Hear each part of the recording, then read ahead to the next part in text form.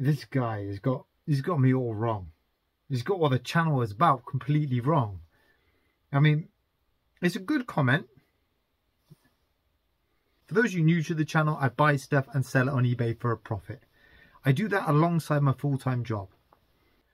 I'm reading a comment here that was left today on one of my older videos.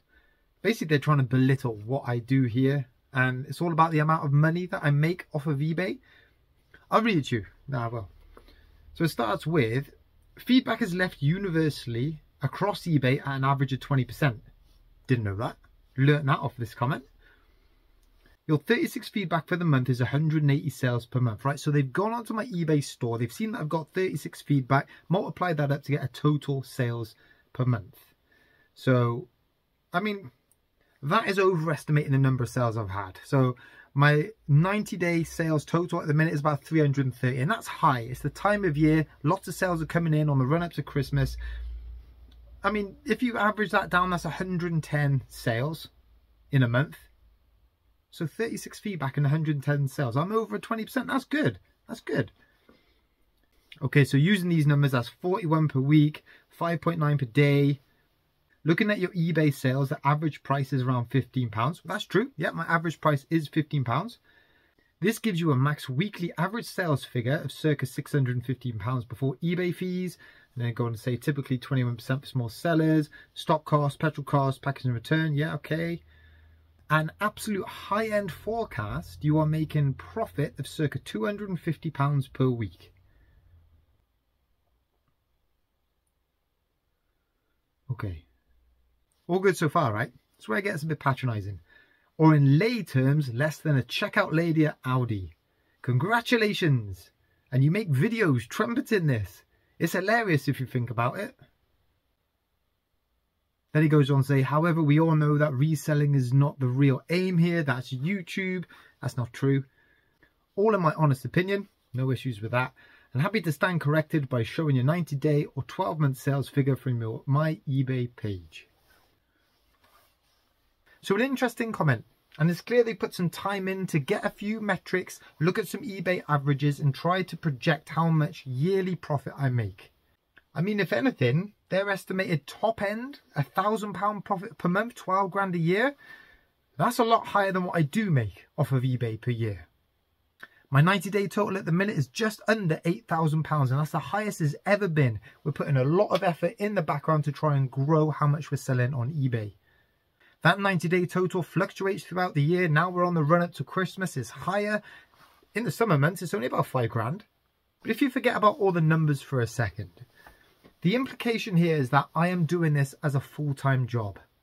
And I think that that is the biggest thing that I've taken away from this whole comment, right? And that is the perception that actually to become a successful reseller, it has to be your full-time job. And you see that with a lot of the other UK-based resellers. Where we've been following other UK-based resellers, you can see that they started doing reselling alongside their full-time job, and then gradually that has changed to their full income, and now they're growing and growing and growing and growing. And because predominantly on YouTube, everybody is full-time at doing this, that then becomes the metric of success to reach that point. But I don't think that's right. For me, a successful reseller is the value you get out of the money you make from it. And in my situation, I am part-time. This is a hobby for me. I do this alongside my full-time job. The numbers that I've been given in that comment, that's what I'm actually aspiring to get to. I'm only earning about £500 profit per month. But that is all I need to be earning at the minute.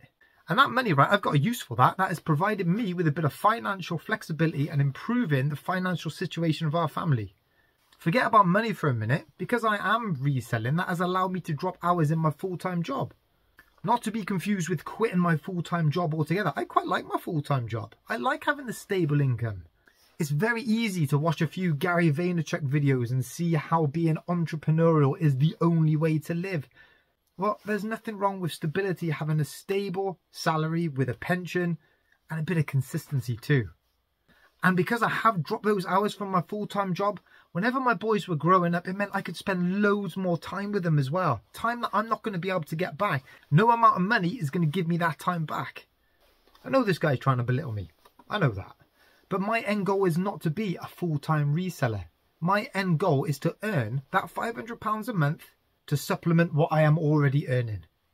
And yes, I'm trying to put a few systems in place and getting others to help me on the eBay side to grow that number. But fundamentally, this channel is all about finding things to flip on eBay and provide that bit of flexibility. And if you want an example of some of the things that I'm selling at the minute, check out some of these. Sales on Friday, dead. Had absolutely nothing. It's my first non-sale day for ages and ages. Saturday didn't really get much better. I had one sale Saturday, but it's the first sale where I've managed to take advantage of no fees on pre-used clothes. Check these out. Pair of G-Star jeans. I've had these down the bottom of the rack and down there for ages. Just a big bag of clothes, obviously with no fees. Time to get them all listed. Had a jeans session. 3 pairs went up. This is the first load to sell. These are really easy to list, right? Because all the information you need is on the label. You can type that into eBay and you'll find loads of similar ones. Those have sold for 25 quid. No fees. But then, right, rest of Saturday, dead. Like, none. I couldn't even send out any offers. It was weird. Sunday morning, I put a few listings up on eBay. And Sunday afternoon has just gone nuts, right? The first sale, right, was this Monster Jam Monster Truck Plush. This is the zombie. I found this in the charity shop Saturday afternoon. Listed up Sunday morning, sold Sunday afternoon. That's what you want, isn't it? Paid £3. Keep an eye out for your Monster Jam plushes. That sold for 40 quid. Then the usual type sales started coming through. Bumblebee Lego plush, £9.50. A pair of kiddies UK size 2 Adidas Predators. They got the sock on, all black. I always pick up boots like this. Kids need boots for school, don't they? They went for 15. These Adidas Superstars, these are really cool. They've got this like grey mesh finish on them there. These have hung around for ages. These have been on the bottom of my shoe rack. And I kind of filled up from the bottom up. So these have been around for a long time. Took an offer, 15. And then I got a kiddie zoom pink camera. That one went for 15. And the final sale of the weekend. I was getting a bit twitchy about this one. We've got Pumpkin Tigger, Disney Store tagged there. I picked this up in the charity shop for 50p months ago and listed it up months ago. And I was getting a few offers. There was a fair bit of interest early doors, but a lot of lowball offers, you know what I mean? Wrong time of year. I was always targeting this to sell for Halloween. You know, Halloween's not too far away now, and those offers and that interest has really dropped off. I've not heard anything for a while on this. I've not had any offers, and I guess the buzz just died. Luckily, someone come in today, paid full price. Tigger's gone for 15. And Friday night is eBay packing night. Served me right for leaving it to the end of the week, but I've only got 6 things to wrap up tonight. Get them down the post office tomorrow. Start with this one. Halloween's on the way, isn't it? So I picked this one up in the charity shop a couple of Wednesdays ago. 2 quid. Terminator face mask. Voice changer as well. All tested and working. That's gone for 25. Got to get that to the buyer in time for some trick-or-treating. A couple of pairs of shoes. First up, just a traditional pair of Samuel Windsors. Nice smart dress shoes. They went for 22. And then 22.50 for this pair of Nike Run Swifts. Size 6.5. Great condition. Nice pair of shoes. Check these Transformers. The Transformers are shifting. As soon as I stick them up, they sell. These two are Revenge of the Fallen, Mudflap and Skids. They're either side of an ice cream truck, but they transform to individual figures too. Great little set. They've sold for 40. Then I got 2 Harry Potter Lego books. We don't have the instructions, but we Googled them, found them, downloaded them, built them, all complete. Tons of figures. We threw some extra figures in with that as well. They've gone for 30. But then this is probably the sale of the week. Tomitronic 3D. Who remembers these? That's the exact one in the box, the white one there. It's got the strap, it's got the instructions. When was this from? 1983. Got the polystyrene in there. It's in really good condition with all the original stickers. That there, right, because of the condition, that's sold for 80 quid. Let me run you through eBay sales Monday and Tuesday. First up, I sold this Jurassic World Mosasaurus. I picked this one up last Wednesday on the way to see Connor. Paid £1 for it. I'll be honest, I made a bit of a gaff. I thought, right, you could take the tail off, but that ain't coming off. I was thinking that maybe I could get away with posting that a small parcel if I like dismantled it and posted it that way. No chance. I'm gonna have to find a bigger box, maybe post it as a medium parcel. It's sold for 20 quid all in. £1, selling for 20 after fees. I thought that was all right. Even better if I could have got it in a small parcel. I've been hammering clothing at the minute because of the free fees for business sellers. I went through my death pile down there, dragged out all the clothes, and I've just been listing them up.